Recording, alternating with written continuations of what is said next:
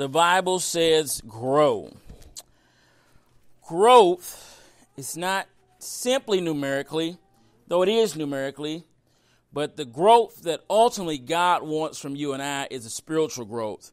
The feeding of the inward man, right? To grow spiritually and to abound, all right?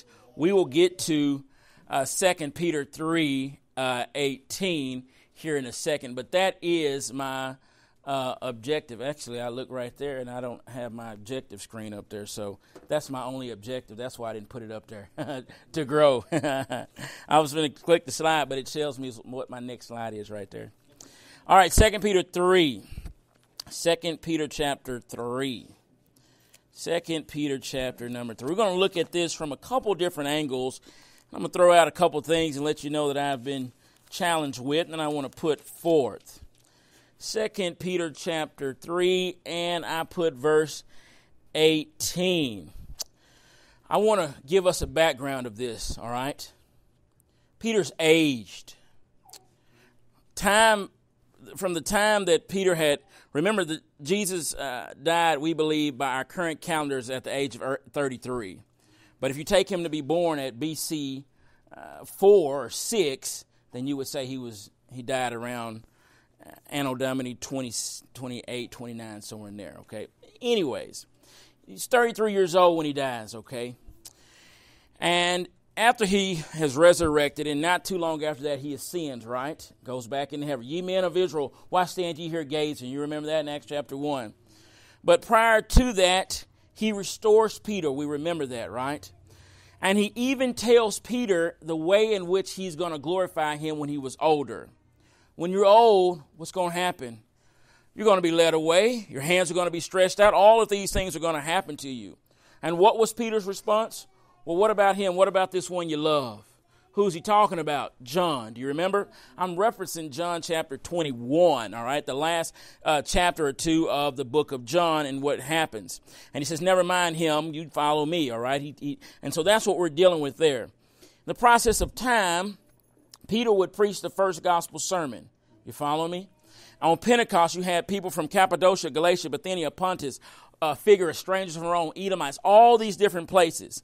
And when you read this letter here, when it starts out in the first epistle, guess who he's addressing? Those same groups of people that he addresses on Pentecost.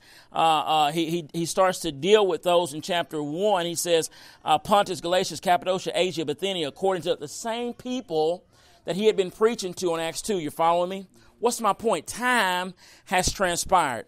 Peter writes this second letter trying to stir up their minds by way of remembrance, and he wants them to be faithful. Are you following me? And he wants them to grow. He knows that the Lord is going to return, and he knows that he must put off this earthly tabernacle. He mentions this in this letter, okay? And so when you get to chapter 3, he's talking about how this day of the Lord is going to come and how all these things happen and scoffers and these things are going to be exposed. And then in verse 14, he says, therefore, beloved, since you are waiting for these, be diligent, painstakingly so, all right, to be found by him without spot or blemish and at peace. And count the patience of our Lord as salvation, just as our beloved brother Paul also wrote to you, according to the wisdom given him, as he does in all his letters when he speaks in them of these matters. There are some things in them that are hard to understand, which the ignorant and unstable twist to their own destruction. And as they do the other scriptures. Verse 17. You therefore, beloved, knowing this, beforehand, take care that you are not carried away with the error of the lawless people and lose your own stability. You see it? He's encouraging you and I to remain steadfast. Verse 18 tells us, but grow. 2 Peter chapter 3, verse 18, but grow in the grace and knowledge of our Lord and Savior, Jesus Christ. To him be the glory both now and to the day of eternity and forever. Both now and forever. So the Bible instructs for you and I to grow. I believe growth, when we're talking about it, like the way I'm going to talk about it, is twofold. If you're taking notes, there's individual growth, and as a result, you will have collective growth. When I say collective, I'm talking about the body. When we come together as a congregation and how we are viewed in the community. Does that make sense? In our surrounding areas. But when we grow as individuals, I think that will necessarily take care of itself in one facet, all right? So let's take a text now talking about growth. Psalm 127, and then we'll look at 1 Timothy 3:15 as a foundation for growth and what must always transpire first. Psalm 127, verse 1. Psalm 127, verse 1. All right. I believe this one is attributed to Solomon, right? Psalm 127, verse 1, very familiar text to most of us when we read it. The psalmist says, unless the Lord builds the house, those who build it labor in what? Vain. All right, are we talking about a brick and mortar house here? Nay, friends, we're not. So, unless the Lord builds the house, those who build it labor in vain. Unless the Lord watches over the city, the watchman stays awake in vain. It is vain that you rise up early and go late to rest, eating the bread of anxious toil, for he gives to his beloved sleep. Here's the point. The foundation in which we're going to try that, which we're trying to lay, and which has been laid for us in the church, is Christ, the solid rock on which we stand. And if we ever get away from that, then it's all in vain. It's all for naught. No matter how many people our ears are tickled, and no matter how many people on the outside speak well, if it's not in accordance with what God has said and ordained, then it is all for naught. I want to show you now that this house that he is talking about is the church. So now we have 1 Timothy chapter 3, verse 15, another very familiar passage. All right, 1 Timothy chapter 3, and let's look at about verse number. We start at verse 14, all right? So what are we talking about? A foundation upon which we build on and wish to grow. And our foundation for growth and spiritual growth should always be the Word of God, not man, not someone else, all right? But the Word of God. So 1 Timothy chapter 3, verse 14 says, I hope to come to you soon, but I am writing these things so that if I tarry long, or if I delay, you may know how one ought to behave himself in the house of God, or the household of God, which is the what? Church of the living God, a pillar and ground or buttress of the truth. So who makes known the truth? Christians, those that are inside his church. And so unless the Lord builds the house, they labor in vain who build it. If we're going to try to build something for God, we have to make sure we're building according to his word. So the church is rooted and grounded in the word of God, and in particular the apostles' doctrine, Acts 2 and 42. Are we following me? Just a bunch of introduction stuff right here so we can make sure that if we're going to have things for growth and talk about growth, that we're rooted in the Word of God. So if I'm going to build a house, Jesus says, don't build up a house if you hadn't counted up the what? Cost. You don't go to war without first counting up the what? Cost. If you build a house and you don't count up the cost, you might not have enough to what? Finish it. And then he says, how are you going to look on the outside? So what we have to do, we're talking about the spiritual thing. What are we trying to do spiritually? All right. Our foundation must be there. So if I don't want my labor to be in vain, I must first talk to God in prayer. If any man lack wisdom, let him do what?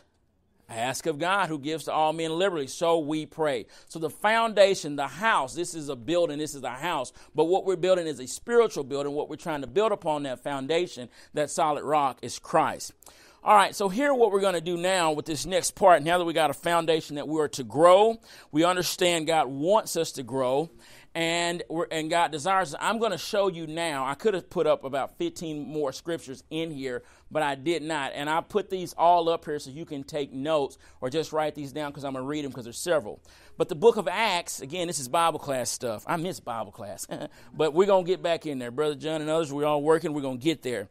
But this is Bible class stuff. The book of Acts really charts the growth of the church. Okay, that's a theme, and I'm going to show it to you. Look at Luke and the words he uses. In Acts 2:41, and I probably should have made this bigger, but I'll read it out loud. Then they that gladly received his word were baptized, and the same day were added unto them about 3,000 souls. Who's added? Who are they being added to? The apostles, are they not? They're being added to the apostles. Their names are being added into the Lamb's book of life. They're being added to the church, right, to the number. All right, so you have added, and you have 3,000 souls, and this is growth. This is numerical growth. Now, don't take this and run the wrong way and think that it's, I'll save that point in a second, all right? You'll see what I mean. Acts 2:47, praising God and having favor with all the people, and the Lord what? Added to the church or to the number daily, such as should be saved. We see growth. Acts 4, verse 4. But many of those who had heard the message believed, and the number of men came to be about 5,000. So we got what? Growth. Let's keep going.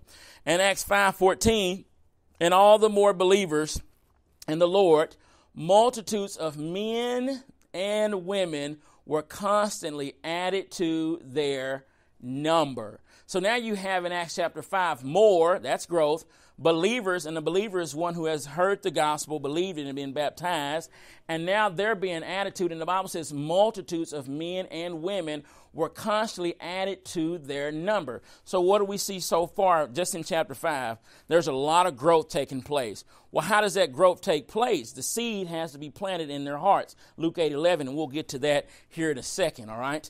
Let's continue to go. Acts chapter 6, verse 1. And in those days when the number of the disciples was what? Multiplied. There arose a murmur. Now we're talking about the widows that are being neglected in the daily administration. But still, in those days when the number of disciples was multiplied. Why is it number becoming multiplied? What are they doing? Are they staying stagnant? Are they telling people? I heard this, and Brother Brad will vouch for this, and he means well. He didn't say anything bad. He said, if you build it, they shall come. We've heard that many a times. I do not believe that. I do not. I believe you might swell, but I don't believe that's not it. There are myriads of places that have been built. In fact, have y'all seen those ghost towns of China? Are y'all familiar with that? They call them ghost towns of China. All right. Nerd alert here. YouTube it. But in China, they have these huge cities, skyscrapers upon skyscrapers among skyscrapers, and they're all empty. Huge cities. Huge. I'm not talking about one. I'm talking about 20 or 25 of them at least. And they're absolutely empty. Gorgeous architect, gorgeous things are right there. So the old adage, if you build it, they will come. No, sir, that's not the case. The commission, what we commonly know as the Great Commission, tells us to do what? Go. Go. That's what it tells us to do. And so I've heard it a couple times, and I don't correct or anything like that. But a lot of times that it is true to a certain extent. I say swell because people will come and they want to see certain things. And it's an opportunity to take advantage of them, to teach them too, no doubt. That is a great opportunity to teach them, and hopefully something can be said to prick their hearts. But the ultimate objective for you and I is to take the gospel message to them. And the reason why they're adding to their numbers and they're being multiplied is because the masses or the majority of the Christians are taking the word with them wherever they go. Acts chapter 6, verse 7, and the word of God continued to increase, and the number of the disciples multiplied greatly in Jerusalem, and a great many of the priests became obedient to the faith. Now you got the religious elite obeying it. Isn't that something? You got religious elite there. So in this book of Acts so far, look at all these passages talking about numbers, more, added, multiplied there. One of the things that I'll say this when I think about growth, and I think about this for myself, I'll tell you one of my personal goals. I used to have a personal goal that I want to baptize X amount of people every year. Okay? All right? It was my own personal goal. I want to baptize some people's high is Mountain Dews. My rush, my fix that I need to dunk somebody's body in the water. That's what gets me fired up, okay? Ain't nothing like that, and they come out, and the excitement and the singing that flows after that, right? It's a shot in the arm for me, all right? And for most, okay? I think sometimes when we talk about subjects like this, we show these things right there, and that's good, but we don't necessarily show some of the things that brought it about, okay? To me, if you fail to plan, you will always fail. If you fail to set a goal, you will always fail. We must first have a goal. And I'm not saying in your mind, I'm talking about written down. Something that you can constantly see over and over again to remind you of it, to keep you focused on it. Does that make sense? So you can hone in on it right there, so you can do it. So when I think about now, not next year, but just right now, what is our goal collectively? What is our goal individually? What is your goal in regards to trying to communicate the gospel in a day or throughout the week or in a month? If I don't set goals, will we ever achieve anything? Think about it. If you're starting a business and you're in sales, you know you have a quota, right? But you're not just trying to meet the quota, you're trying to exceed it. But if you don't have a quota, you won't even know where you should land, or you won't even have something in which to judge by, all right? But anyways, here's one more point. I'll get back to my text. Sometimes, yes, I have, and I emphasize I want to baptize so many people. But I've been challenged to look at some things and think about it. Instead of focusing on necessarily how many people have been baptized, how about focusing on how many people I've reached with the gospel? Today I want to reach 8 people with the gospel message. I'm going to make it my goal to reach 8 people. How about I say I make it my goal to reach 1 person with the gospel? If in Luke 8:11, we'll get there in a minute, again, if the seed is the word of God, and my job is to take that seed and plant it there and try to water it, then how many seeds am I going to try to plant today? Many of us have gardens and have gardened before. Well, when you garden, do you just put out one thing, one seed? You just put out one watermelon. My family, we go through some watermelon or cantaloupe or whatever pretty fast. My girls love tomatoes. They tear them tomatoes up, okay? And they are good. They really are. Fresh tomatoes are great. But anyways, do you just plant one, or do you plant a plethora of it?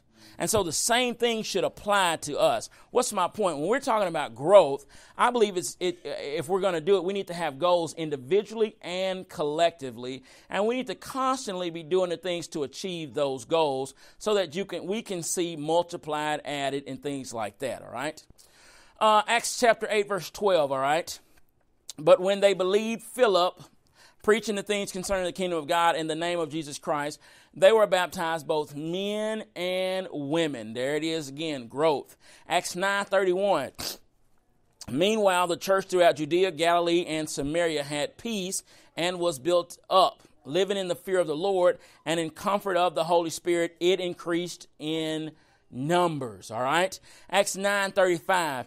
And all who lived at Lydia and Sharon saw him, and they turned to the Lord. All right, I stopped at chapter 9, but we can go through this book, and pretty much on every chapter, we can show growth. We can show growth. So we have to have it as a goal, as a focus, constantly at the forefront to do it, all right, as a collective and individual. And many of us do. I'm not saying that we don't, all right? Many of us do. But let's keep it at the forefront, all right? Now, next, we need a heart. If we're going to grow and we're going to have those numbers, it's going to stem from our heart or our mind. And we need a heart for growth or evangelism, all right? Let's turn to Psalm, the 142nd Psalm, all right? Psalm 142. Psalm 142. And believe it or not, I'm almost done. Don't believe that. No, I really am. I got a couple things in Psalm 142. All right, here's David crying out, and he says something in here, and you probably heard me quote this before, but I'm going to apply this in a different term, all right, in a different way. Psalm 142, and we're going to go over the first 4 or 5 verses. With my voice I cry out to the Lord. With my voice I plead for mercy to the Lord. I pour out my complaint before him. I tell my trouble before him. Can't you see King David? Oh, man. When my spirit faints within me, you know my way. In the path where I walk, they have hidden a trap for me. Look to the right and see. There is none who takes notice of me. No refuge remains to me, and no man or no one cares for my soul. King David is in despair. He's in a cave, and he's been running. And King David thinks that no man cares for his soul. Is he right? No, he was not right. God had always cared for him. He had other people there that had cared for him. But he got to this point where he felt like no one cared for him. I want us to apply this in regards to the gospel in which we have been entrusted with and evangelism. Can our neighbor or can our friend say, and no man cares for my soul? You saw me without. You realized I was a guilty distance. You knew that the scripture said this clearly, and I was doing this, but you never said anything. Can our neighbor, can our loved one say, you never cared for my soul? David was wrong with what he said. He said it in his distress, and the way he felt. He was just talking about the way he felt, but people still cared for him, honestly. But I'm applying this principle to us when it comes to that treasure that we have, the gospel, and being able to teach it. Can someone say about me when they look up in the final roundup of human affairs, you saw me day to day, but you never told me about the way? You see it? So there has to be a heart for evangelism or for growth. Psalm 142, verse 1 through 4. Next, Philippians chapter 2. Philippians chapter number 2. Philippians chapter number 2. Now notice where David is, where he's in the cave. 2 Corinthians, Galatians, Ephesians, and then the book of Philippians, chapter number 2. David cries out like this. That sweet psalmist of Israel. Philippians chapter 2. And let's start at verse 18. Philippians chapter 2 and verse 18. He says, likewise, remember Paul's in prison, likewise you also should be glad and rejoice with me. Verse 19. I hope in the Lord Jesus to send Timothy to you soon, so that I too may be cheered by news of you. For I have no one like him who will be genuinely concerned for your souls, for your welfare. For they all seek their own interests, not those of Jesus Christ. They all seek their own interests. Paul says, I have no man like-minded who will naturally take care of you or look after you. Timothy loved the souls of other people. King David says, and no man cared for my soul. Compare that with Timothy now on the flip side of the coin. And the comparison that's made when Paul says, for they all seek their own interests, not those of Jesus Christ. Sometimes we're so busy seeking after our own interests and our own affairs and our own issues that we fail to stop and help out that person that's in the road, that person that's needy. We are the Samaritan. We are the Levite. And it's easy to do it. No one sets out and says, today I'm going to be this, and this. But it's always some more convenient time. I'm going to get to this. And I got all these cares weighing me down. And at some point, me, you, and all of us have to stop and say, I'm going to do this and make it a point. If we're not making it a calculated point or a goal, then it won't happen. And notice what he says, verse 20, they all seek their own interests. You know, my own interests might not necessarily be bad, but it's not always the best choice, all right? Am I my brother's keeper? Absolutely I am, all right? So we need a heart for growth and evangelism, all right? A heart for growth and evangelism. And John chapter 13. All right, this love right here. John always is talking about love, all right? This right here. Sometimes we have our own interest, but we got to make sure we have love.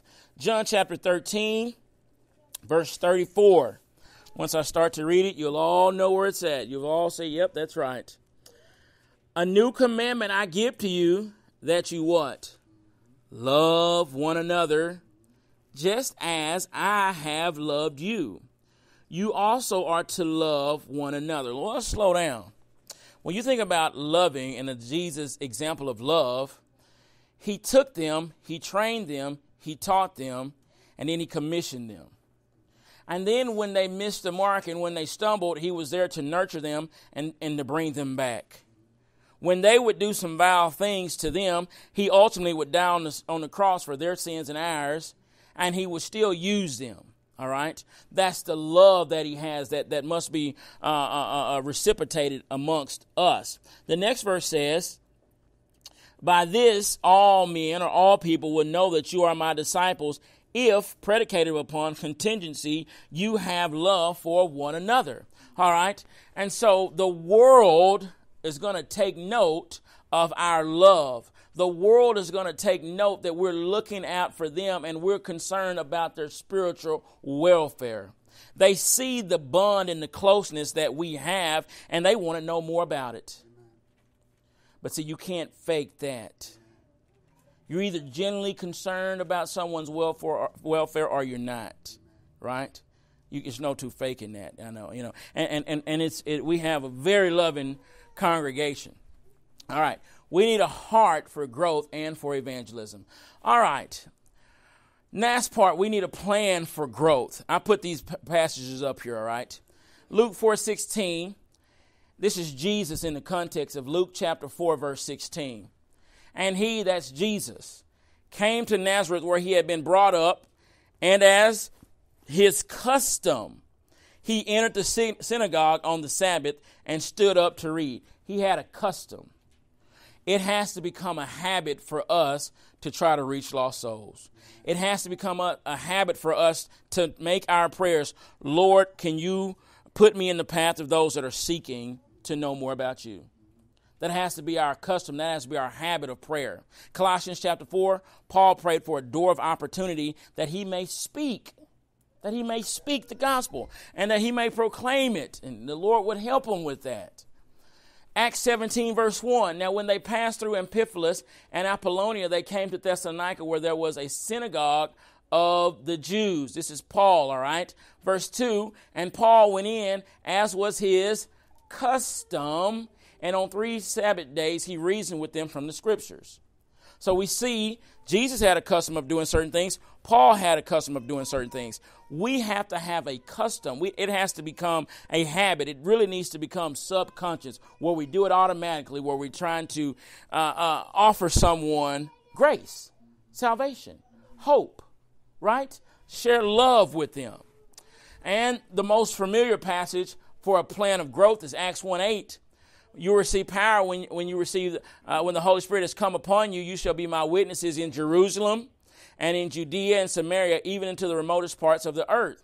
When God commissioned the gospel to go into all the worlds, he purposely planned it out on which to go. Jerusalem, Judea, Samaria, and the uttermost parts of the world. How do you know that? You remember when Paul wants to go over here, but the Holy Spirit forbade him. Y'all remember that? And then he gets this call, this vision, come over to Macedonia and help us, we pray. You remember that? He wanted to go here. God had other plans from him where to go. God is directing this thing. So what am I saying? Individually, I need to have a plan of action. How am I going to spend my day to day? And what way am I going to try to be evangelistic individually?